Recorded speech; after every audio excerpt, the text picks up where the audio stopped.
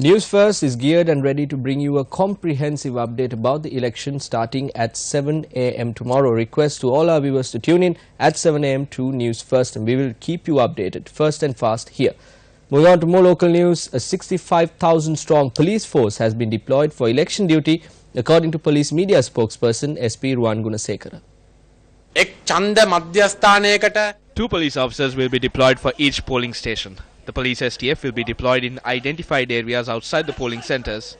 If you are drunk or act in a disruptive manner inside the polling station, inside the counting centre or anywhere in the vicinity, you will be arrested. If a candidate is responsible for bringing a drunk person to any such location, the candidate in question will also be arrested. Our aim is to ensure the people's right to vote. We will take the maximum possible steps within the law to ensure this.